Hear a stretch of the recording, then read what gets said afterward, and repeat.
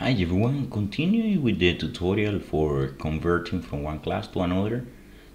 Today, and you remember we used this one to convert from color to gray scales, but today we're gonna use a different function, and this one has something interesting. So let's try and show you a scale gray equal to mat2gray, and then inside we're gonna give the image, this image that we have here, image.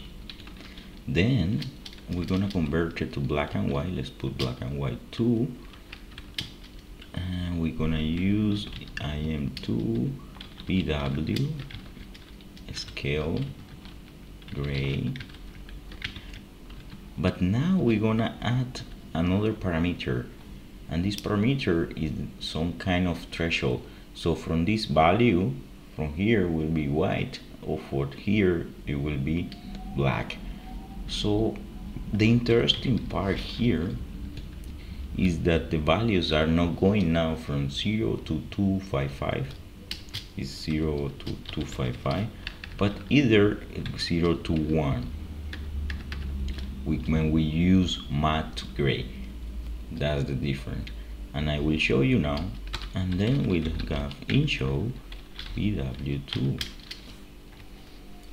So if we run this section, you see here our image, and then if we go here to scale gray, we see this variable now is double, and if you go inside, oh, it's too much values that you cannot print.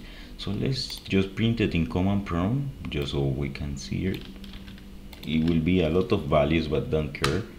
So you can see here there are double values from 0 to 1, and that's how we use this threshold. Depending on the threshold, your image black and white will be different. It really have a lot of numbers.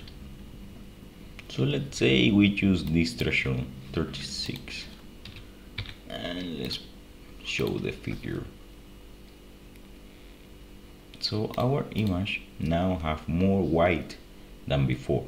So if we want to show with the other method that we didn't put any threshold here, and because also this give us a different value. So you go here, you see this 0.8, and it have from 0 to 255.